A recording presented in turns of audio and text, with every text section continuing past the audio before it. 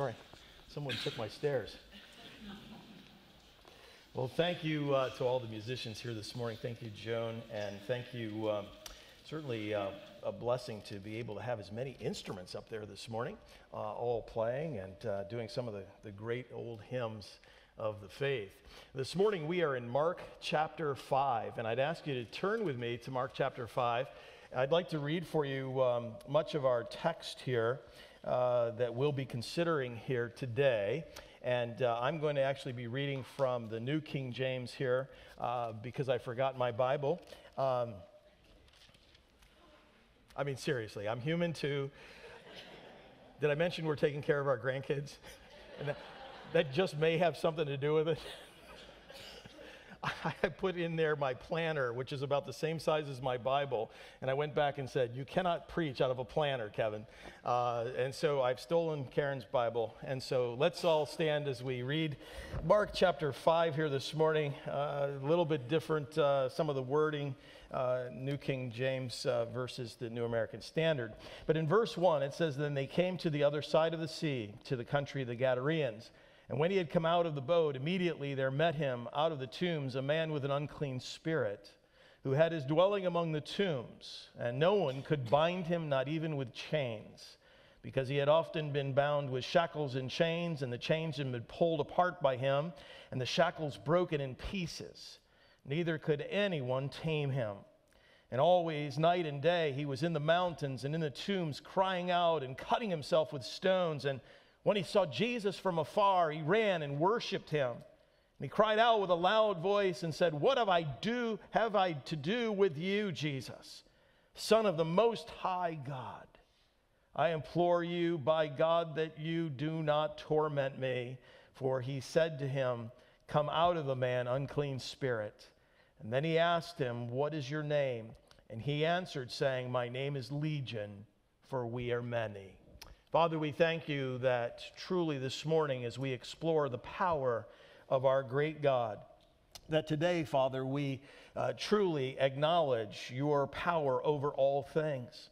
And we thank you, Father, that truly as we come to you with faith and trust, Lord, that you have the power not only to deliver us from our sin, but Father, you have the power to give to us eternal life in a resurrected body one day. And we just thank you, Father, for the precious promises that you've made, for we know, Lord, that you have the power to follow through with each one of those precious promises. Guide us, Lord, now as we explore this passage. Help us, Father, to understand significant points here that you desire for us to really put into our hearts today. We thank you for all of these things in Jesus' name. Amen. You may be seated, please.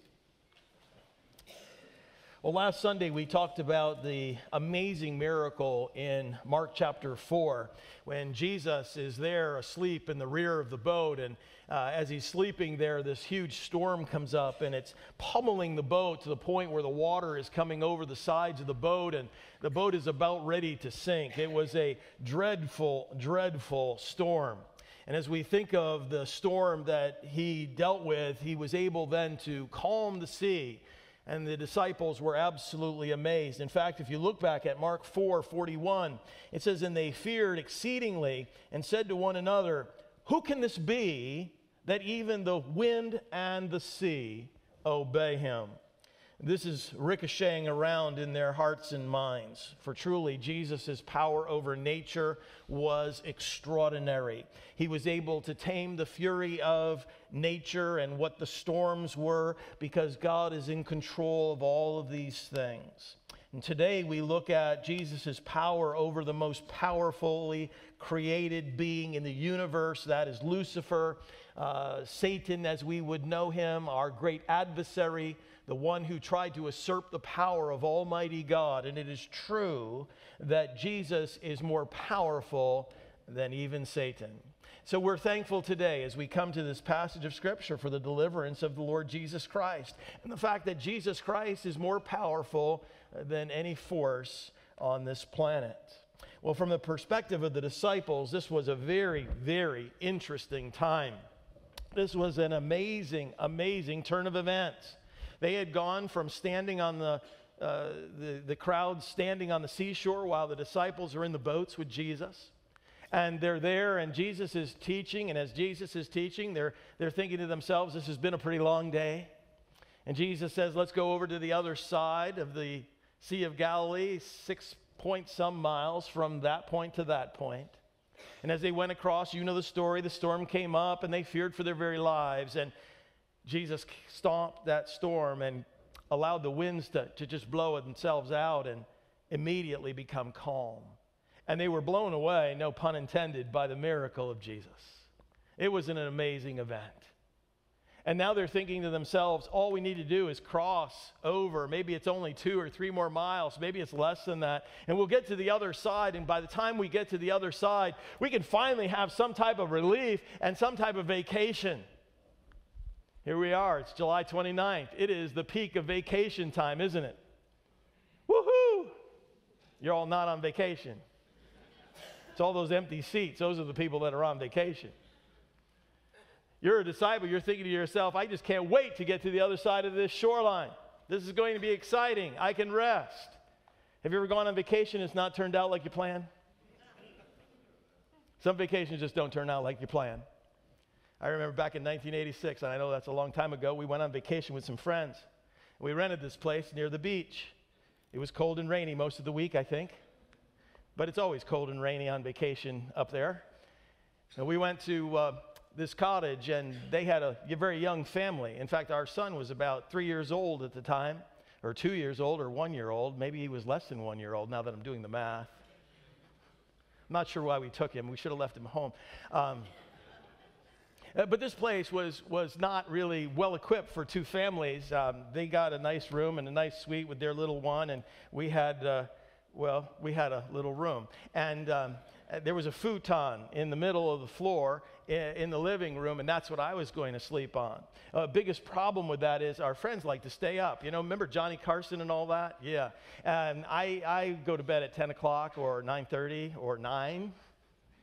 And I had to wait until everyone went to sleep at night, and then Davey would get up really early in the morning, and oftentimes Karen would take him out and just drive him around town, or I drove him around town too, and you know, you just did whatever you could. He was colicky, and he wasn't happy to be there. And I thought to myself, when will this vacation ever end? And then it got worse. Their car broke down. It was blowing oil the whole time they were there, and we had to take them car shopping in the middle of vacation, in the middle of the rain. And so we had 2 families in a 4-door sedan, and it was exciting. I am so glad that vacation ended when it did. You see, sometimes things don't turn out, and this is one of those times for the disciples where things just really don't turn out like they planned. They're on their way across the Sea of Galilee. Now, I want you to put yourself into the mode of that time period. The storm happens at night, the Bible tells us, and so we know it's pitch black. And we know that the Bible tells us that the sea just drops right out and it is flat calm. I mean, it is absolutely calm. It was very, very rough, and it was tough to survive. But when Jesus calms the sea, the amazing thing happens. It goes absolutely flat, glass calm. Now picture yourself. You're in the boat with Jesus. It's pretty dark.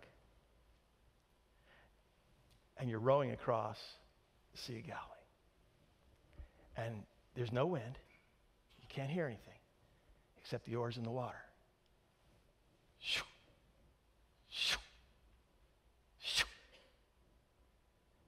And if anybody ever says anything, if you've ever been on the water at night, especially when it's flat calm, the word travels, doesn't it?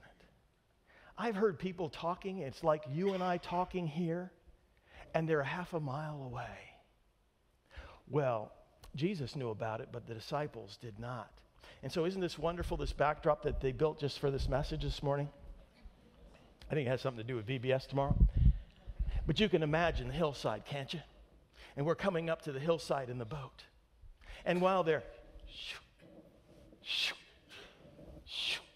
coming across that water, there is a man filled with demons, and he can hear the oars in the water. Now, the Bible says here, we just got through reading it, all day long, he would cry out and scream. Constantly is the word that's used in the New American Standard. He was constantly doing that. All night long, he would be making sounds. But maybe this night, as he's listening to the oars coming through the water, he's thinking to himself, who's coming? And he's listening intently, and as the boat pulls up on the shore, he makes his introduction. Notice what happens here, and put yourself in the place of the disciples, because this is a crazy night. When they came to the other side of the sea, they were in the country of the Gadarenes. And when he had come out of the boat, that is Jesus, immediately there met him out of the tombs a man with an unclean spirit. And when the Bible talks about an unclean spirit, it's speaking there of demonic activity, someone who's indwelt by demons or a demon. This man, as the Bible describes him, is a very interesting man.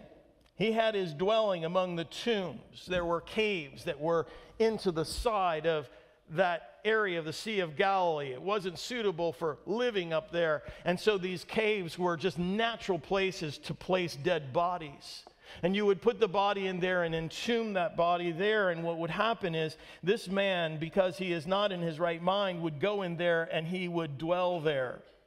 Well, the people evidently wanted to subdue him. They wanted to make sure that he was not a difficulty to deal with. And so they had gone out on numerous occasions and they had sought to control him, even to the point where they were chaining him up. They were putting chains on him with shackles and so forth. And the problem was that he was able then to exercise an enormous supernatural amount of strength and break through those chains. He was loud. He's hollering all day long and all night long. Verse 5, night and day in the mountains, in the tombs, crying out, cutting himself with stones. Here is this man, he's not in his right mind because of the unclean spirits that are dwelling within him. He's powerful.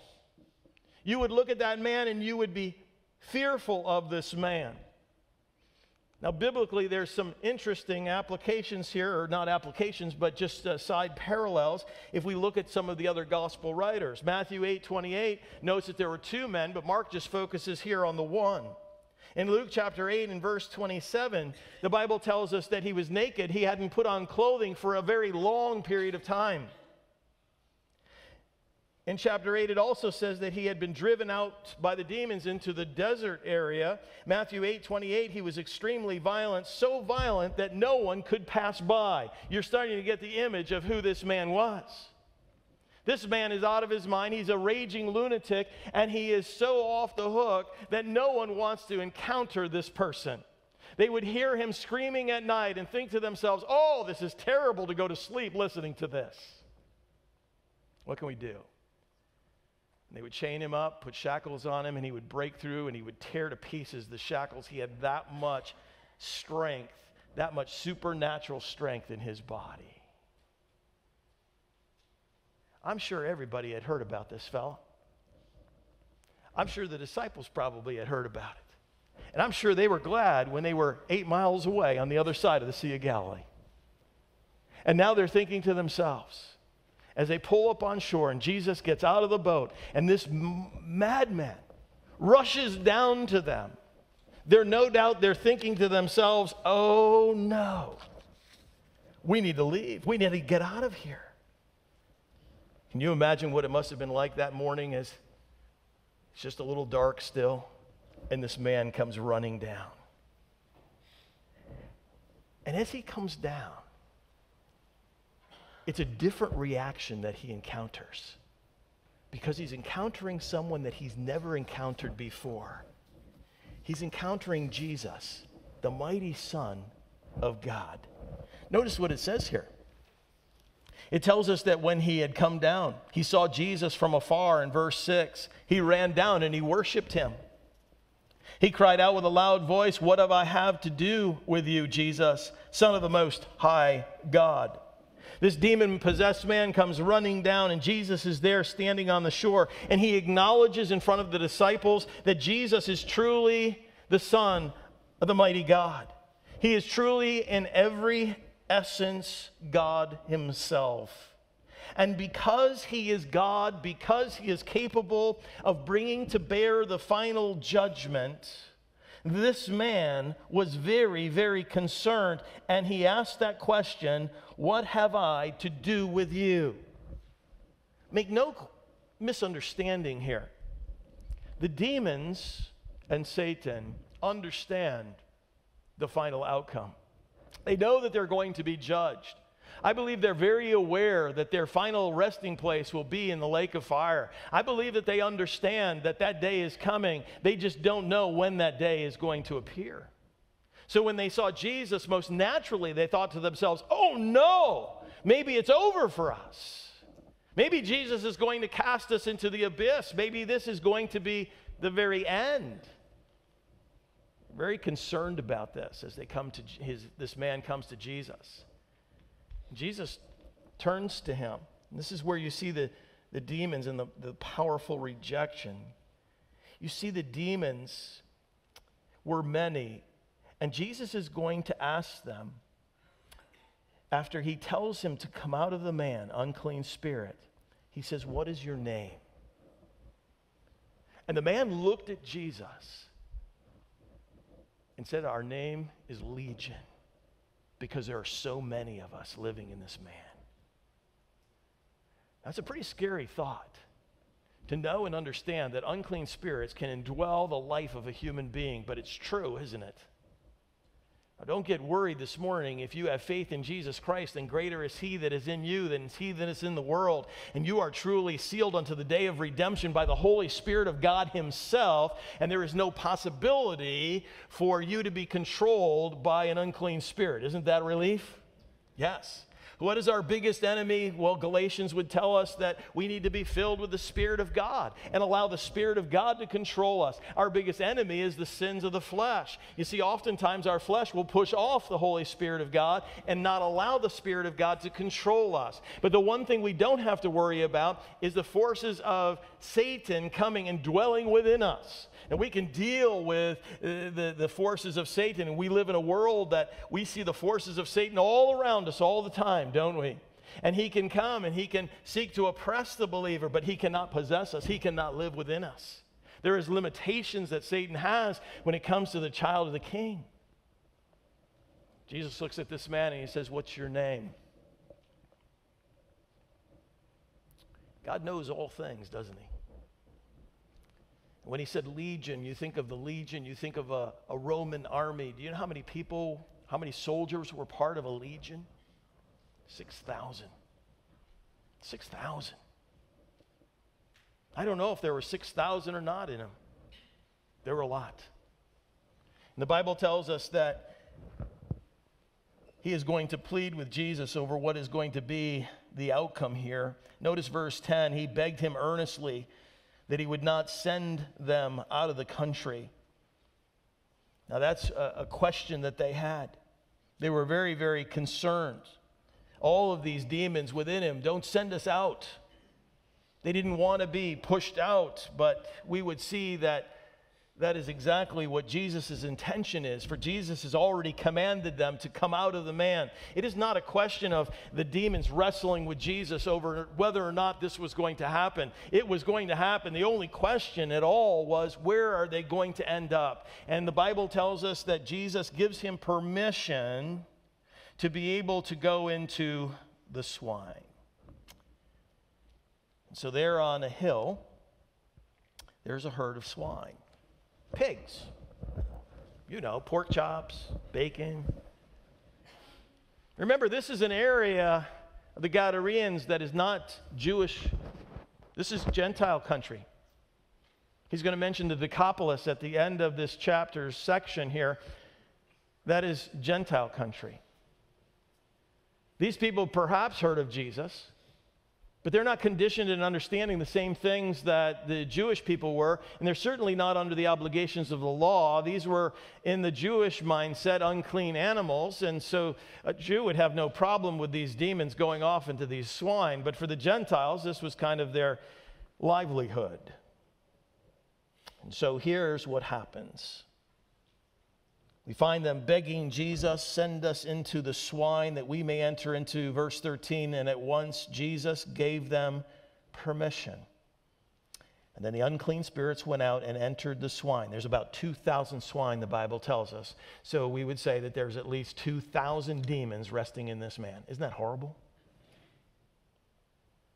And the Bible says the unclean spirits went out and entered the swine, and the herd ran violently down the steep place into the sea and drowned in the sea. Did you catch that? Now understand this, it's not Jesus who killed the swine, is it? Who killed the swine? The demons.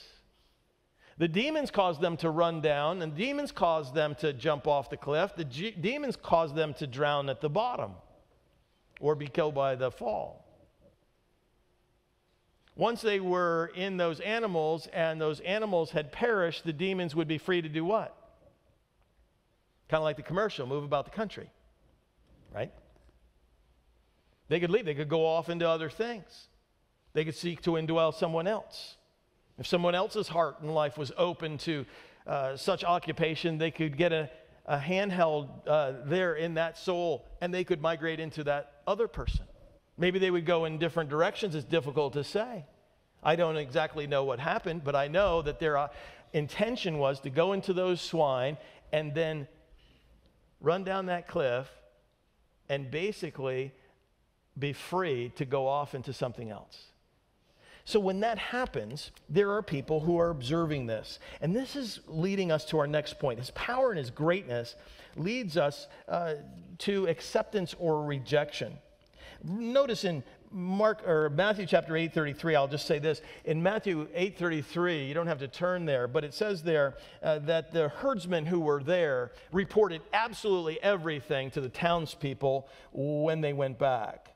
So those in verse 14 who fed the swine fled, and they told it in the city and the country. They went out to see then what had happened.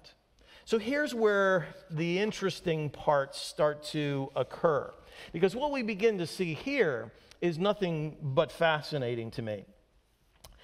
Those who fed the swine, the herdsmen, go back in, tell the townspeople what happened, and then they came immediately out to see what happened. Now the sun's up, the morning's bright, it's a nice day, I'm assuming, and the Bible says when they came out, they came to Jesus. Then they came to Jesus, verse 15, and saw the one who had been demon-possessed and had the legion, these spirits, living within him.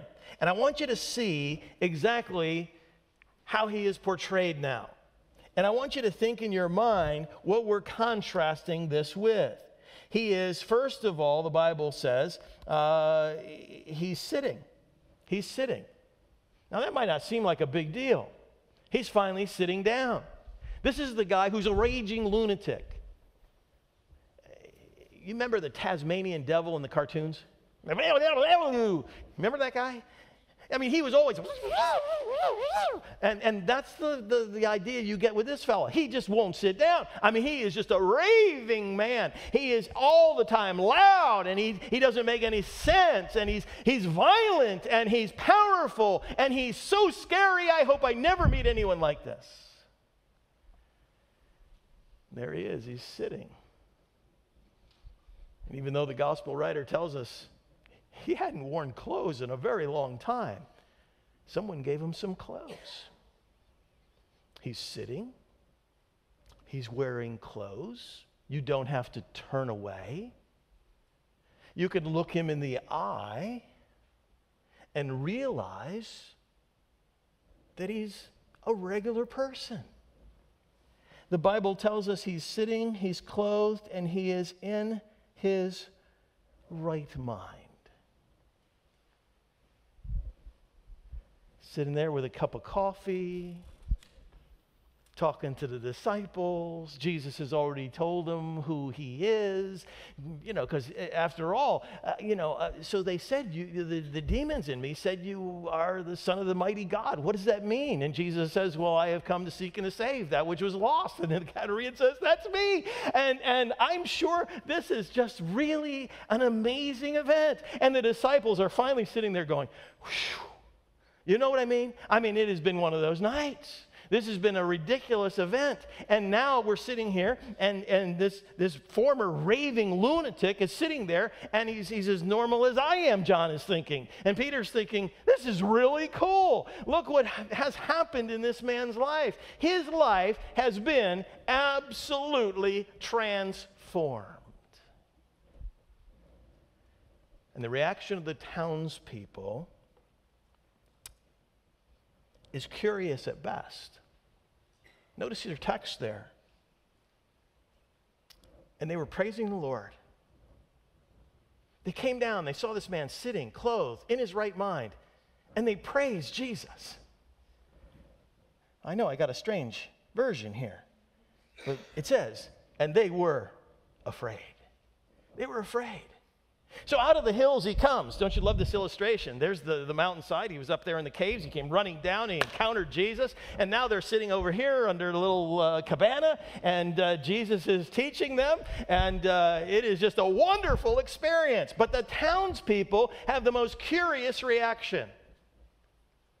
They were phobia, the original Greek word there. They were terrified to the point where they didn't want Jesus to even be there. Does that make sense to you? I just asked you the honest question. Does that make any sense to you?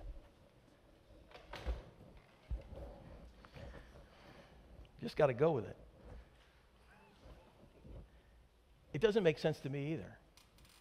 I would just so naturally think that they would be excited. That finally, this is the person, let's rewind a little bit. This is the person who they would go out there in no doubt big groups. You know, like, okay, let's take 20 of our strongest men. Let's go out there and we're going to tackle this guy. And when we get him down, we're going to chain him up. Okay, we're going to finally deliver ourselves from this terrible thing that's been going on. And I'm sure, you know, if I had that kind of strength, I would just like let you chain me. Like you could just come on, chain me, go ahead, chain me, chain me. Come on, who's got the guts? Come up, chain me. And they'd chain me, and I'd go, watch this, boom. Finally, it's over. He's sitting there. Could use a little more cream and sugar, but this is good coffee. He's in his right mind, and they're terrified. I thought you were afraid before of this man. Well, why aren't you celebrating? Why aren't you excited about it? What we have in front of us is a microcosm of how the world comes to Jesus today. Look at what Christ has accomplished in this world. Look at what his church has done. Look at the wonder of wonders, the transformed lives of people like you and me, who if we weren't transformed, our hearts would be internally like the demoniac. We would be against God and against humanity quite potentially, wouldn't we? Look at all the hospitals that Christians have built. Look at all of the missions of mercy and Salvation Army and on and on and on that Christianity has done. And yet those who reject Jesus Christ reject him completely and want nothing to do with him. Maybe you have come to a place of faith and you've gone back to your family and God's changed your life. And your family looks at you and says, we don't want anything to do with God. Yeah, but I was this way and now I'm like this. And it doesn't make any sense to you why they would reject you.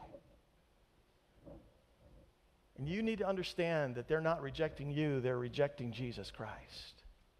Just like these townspeople wanted nothing to do with Jesus. But the story doesn't end here, and it doesn't end with these townspeople either. Notice with me here in this passage that while the townspeople are going to reject Jesus, the Bible says, and those who saw it told them how it happened, the man had been demon possessed, and they told him all about the swine, and they pled with Jesus to depart. So that's the end of that part.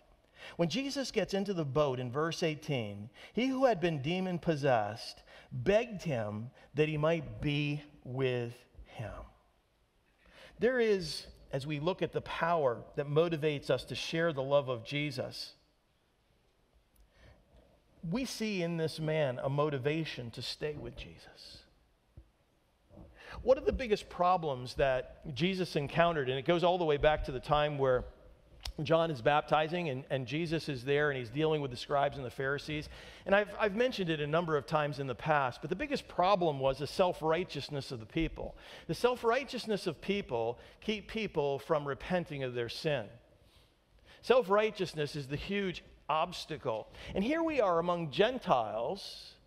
We've already been quite critical of the Jewish leaders and said that they were clinging to their self-righteousness, which was an accurate and is still an accurate statement. However, now we're dealing with Gentiles, and do you know what? The Gentiles have the same problem the Jews had, and that is their self-righteousness.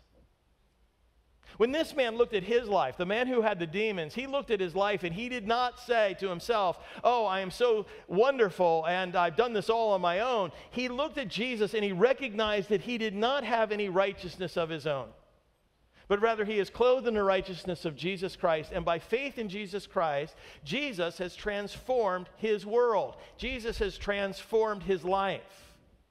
The townspeople looked at themselves and said, we're good enough. We're not like this raving lunatic.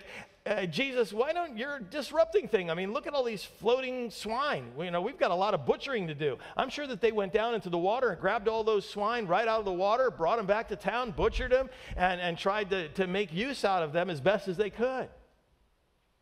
They didn't want Jesus complicating things anymore. It would be difficult for them to understand that it wasn't Jesus who killed the swine, but it was the demons who did, but that's another story. Here's this man whose life has been transformed, and he is willing to leave everything, granted it's not a lot, that he possesses at that point, but he just loves Jesus. He just loves Jesus, and he just wants to follow Jesus. And that's why when he comes to him, he's begging Jesus, he's beseeching Jesus, he's imploring Jesus is the term that's used in the New American Standard. He says he's imploring Jesus that he might be with him. He's thinking to himself, the last one I want to see leave is you, Jesus. I want to be with you, because his life was transformed and everything had become new. Notice over in 1 Corinthians chapter 6 and verse 9. It says, do you not know that the unrighteous will not inherit the kingdom of God? Much more accurately translated, don't be deceived.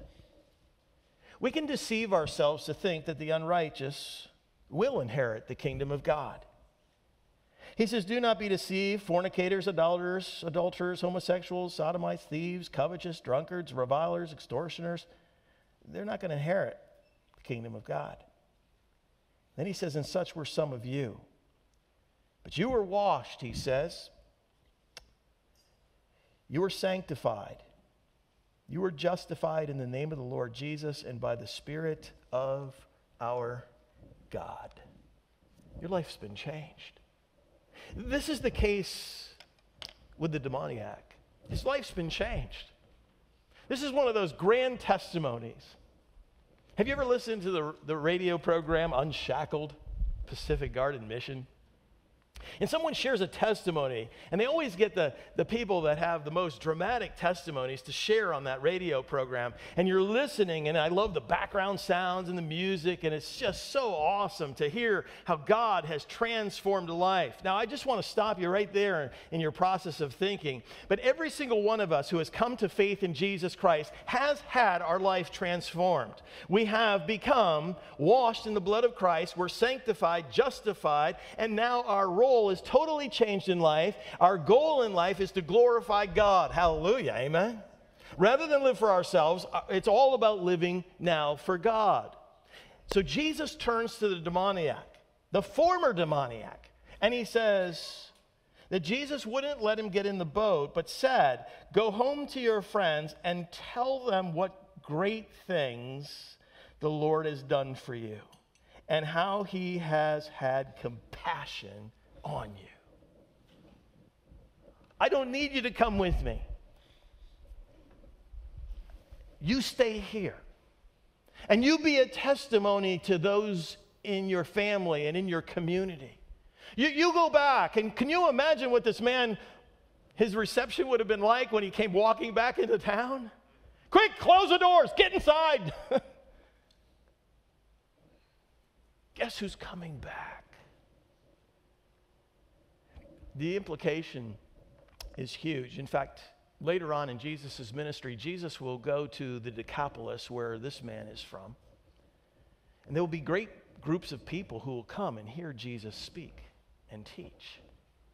And you wonder if the testimony of this man's changed life has such an impact on that community that that community now is open to the teaching of Jesus Christ, which I suspect is exactly what happened.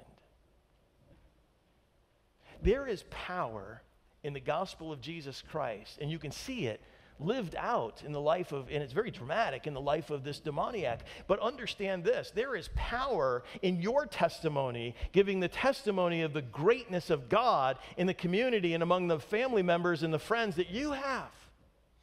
The same gospel of Jesus Christ that transformed that demoniac's life is waiting to transform other people's lives today, people that we know, people that we pray for, people that we share the love of Christ with. God is doing that work, is he not? You and I have so much to praise God for. Remember, God is greater than the fury of nature. We learned that last time with a great demonstration of God's power on the Sea of Galilee. But he's also greater than the extreme power of Satan. I mean, you can't muster up any more Satan. If you had 70,000 people who are unclean and these demonic spirits indwelling in this man, when Jesus said, come out, they were coming out. There was no question about that. Because of the power of God, the awesomeness of God, he is worthy to be praised and worthy to be shared with the world. Is it not true? And so here is this demoniac struggling in life, and Jesus has compassion on him. How wonderful that was, and how powerful that testimony in his own community. Would you bow your heads with me, please, for just a moment? You might be here this morning and you might recognize today the need to share your testimony with the world. You might be here and you might be thinking to yourself, I know that I need to be that light in the dark place. Jesus had just gotten through teaching parables, and he was teaching parables about not hiding our light under a bushel basket, but lifting it up so that the world might see. Here's this man, and he goes and he shares Christ. I wonder, are you here today and you recognize the importance of giving forth the testimony that God has given you? Would you do that? Maybe you're here this morning and you say, Pastor Kevin, pray for me. I want to have the boldness and the strength to share my testimony with others. I want to share the love of Jesus Christ. That's what he was going to do. This demoniac was going to go back and tell the world how loving Jesus was to him. He was going to tell them all about his great compassion. I wonder if you're here this morning with me, say, God, give me strength and give me a burning desire in my heart to share the love of Christ with others. Just slip up your hand if I can pray for you as I pray for myself. Slip up your hand this morning if God's speaking in your heart about this. Amen. Amen. And I trust that if you're here this morning and you've never placed your faith in Christ, that today you would give serious thought to that. For truly it is the difference in your eternal destination. We have folks at the front. If you'd like to talk with someone, you'd like to have a word of prayer with someone, you maybe have some questions, they're here. They'd love to talk to you this morning. Let's all stand as we have a word of prayer. Heavenly Father, we thank you for the love of Jesus. Lord, we know that Jesus knew that demoniac was there. He knew he'd come running down the hill when he heard the boat. And Jesus was prepared to meet him. Jesus was prepared to deliver him. and change his life forever. Father, we thank you for the love of Jesus Christ.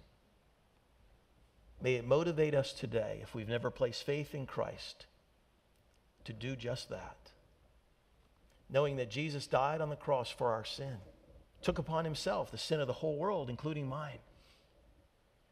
And if I will but put my faith and trust in him and call on his name, I can be saved. Lord, I thank you for that message.